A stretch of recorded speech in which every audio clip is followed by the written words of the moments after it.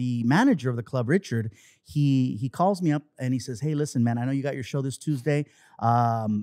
There's somebody that called up and they want to do a guest spot on your show. Is that okay? Or is your show booked?" And I go, "Anything for you, man. Yeah, I'll do a guest, no problem." He goes, "Listen, here's the thing though. This person who's the guest, they want to go on after you." And I go, "Okay, well, who is it?" Yeah. I can't say. They told me not to say because they just want to keep it private. I go, "Well, Richard, you know, if it's my show, no one goes on. If there whatever name is on the ticket or the marquee, that's who goes on last. Yeah. That's just how it goes." Yeah. I go, "So if I'm gonna say okay, I at least need to know who this person is." And he goes, "I cannot tell you." And I go, "Richard, I'm not 12 years old. Just tell me who it is. I'll keep my mouth shut. It doesn't matter." And he goes, "All you need to know is that if you ever have a secret, know now I can keep it." I'm like, "What kind of high school kid is that?" Right? So I said, "You know what, Richard? Okay, fine. You've piqued my interest. Okay, I'm gonna say yes. It better be good." So I go Comedy Magic Club, and I go up on stage. I'm doing my thing, and I get handed a note. And when I open it, it says, "Please bring up Robin Williams." Oh my! I literally Richard have was right. goosebumps. You can zoom in on my hand, right, or my arm.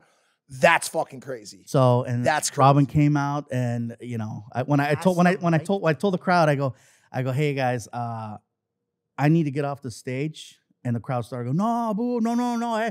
I go, "Listen, you guys, I'm gonna bring somebody out, and as soon as I bring this person out, you're gonna be like, Fluffy who?" And they're like, "No." I go, "Watch." And then I said it. I go, "Ladies and gentlemen, please help me welcome to the stage." And I said it. I said his name, and the crowd was like, the crowd didn't even react because they did not believe. Of course not. They didn't believe he was there. It's so random. And then he was standing behind me, and I didn't know he was behind me, and the crowd couldn't see him because, shit. He eclipsed Nano. So I turned, and then he's right behind me, right? And I was like, "Oh my God." And he gave me a quick hug, and he goes, "You were funny." And I was just like, that's all I needed to hear.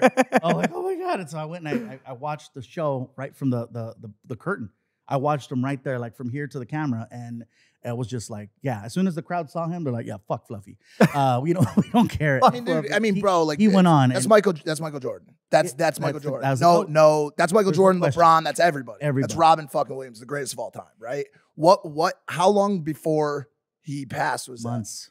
That? Oh my gosh! So I met him that one time. As soon as he got off the stage, I was waiting right there, by the door. And I was like, "Hey, oh yeah," and I took a picture with him, and his handler, whoever was there with them, "Robin, we gotta go." They wanted to beat the rush of the crowd out so they can jump in the car and take off. That was my only moment with him, but I'll never forget it. And there's a picture of it. Was he one of your comedy heroes? Huge. It was Eddie Murphy, Robin Williams, and there was another, but somebody. So I can't. Yeah. Hero now you got two.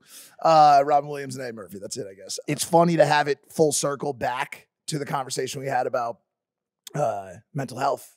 I mean, you look at somebody like that who is the epitome of making people happy in life. Somebody that was able to make billions of people, the most world-renowned actor, whether it was with comedy time, or film, and who was another male person, comedian struggling with severe mental illness, and unfortunately was unable to get it under control. And talk about losses for massive, maybe the biggest ever in terms of comedy. So that's wild. People still feel it. Like there's still, more specials coming out about everything, and it's just like, yeah, we're not getting over this one. It's still very sad. Mm-hmm. It's still very sad because if you, once again, not to continue going back to the age thing, but if you're in your 30s, his movies, his stand-up, his touch that existed on you as a person, as a fan of him, was a little bit beyond what we've seen since. He had a way to touch your heart. I was gonna say it's when people like Robin Williams are alive, and there's not many people like Robin Williams that have the amount of impact that he had. You can feel the fact that this human is eternal, right? And so when you lose them, it just hits different. Hey there, if you like the clip, make sure to subscribe or check out this recommended clip to my right.